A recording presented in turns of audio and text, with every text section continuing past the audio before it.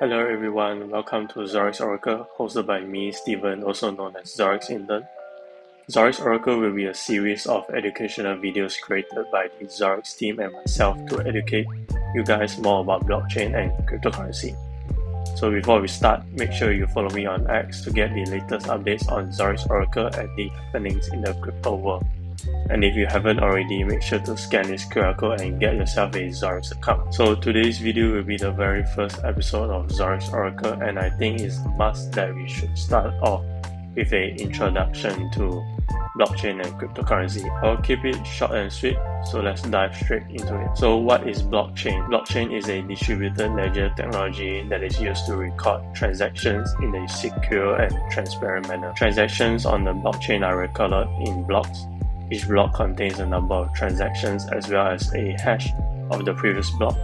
This hash is a unique identifier that is used to link each block together.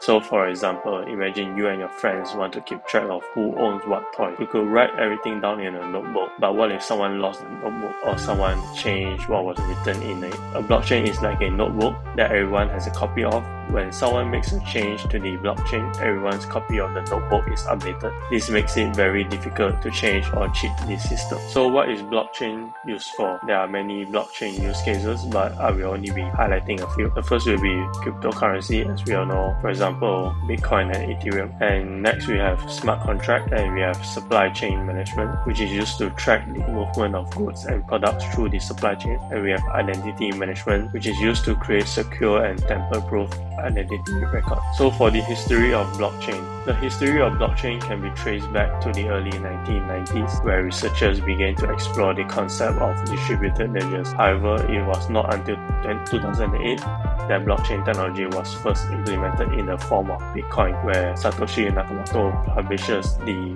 Bitcoin white paper, which describes the first blockchain-based cryptocurrency. And in 2009, the Bitcoin network is launched and the first Bitcoin transaction is made. So what is cryptocurrency? Cryptocurrency is the type of digital or virtual currency that uses cryptography for secure transactions, control of new units, and verification of transactions. It is decentralized and typically operates on a technology called blockchain. Cryptocurrency can be used for various purposes, including online purchases, investment, remittance, smart contracts, and more. For example, we have Bitcoin, Ethereum, USDT, also known as Tether, which is a stablecoin, BNB, and XRP, and many more. Cryptocurrency can also be traded through exchanges where people can buy and sell and even make money out of it. If you are interested in learning more about buy and sell through exchanges, make sure to tune in to the next episode of Zorix Oracle, where I'll be sharing how to buy and sell through Zorix. That's all for today. I'll catch you guys in the next one.